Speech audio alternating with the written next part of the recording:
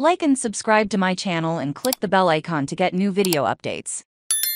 Chiefs complete comeback, Leapfrog Cubs 9-5, July 4, 2023. Midwest League South Bend Cubs press release South Bend, and last week was arguably the most challenging week of the season for the South Bend Cubs. In the 6-game streak in Beloit, South Bend featured in every game, but narrowly missed a few of them towards the end. When the Cubs returned home to Four Winds Field to host the Peoria Chiefs on the evening of July 4, they nearly broke through a winless loss, but Peoria made it in the 9th inning, made a comeback, and won 9-5. To a packed Four Winds. Brandon Birdsell started for South Bend with 8,053 fans, and was outstanding in 6 innings of 1-run baseball. Birdsell's first 2 innings of the night were 1-2-3 system, and he gave South Bend an early chance. The Cubs responded against Peoria starter Trent Baker. The right-hander matched Birdsell's strong display fantastically,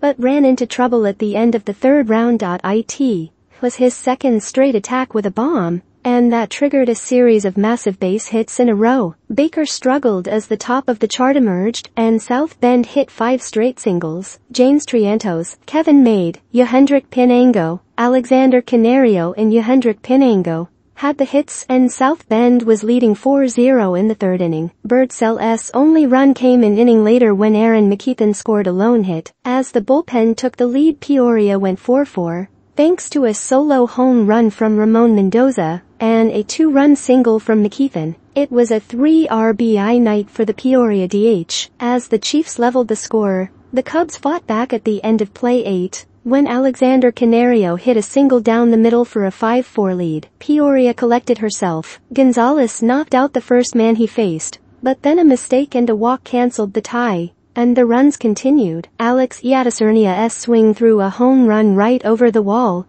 and Peoria jumped back to the lead. They added several insurance runs and extended the lead to 9-5. By the end of the 9th set, Peoria finished the game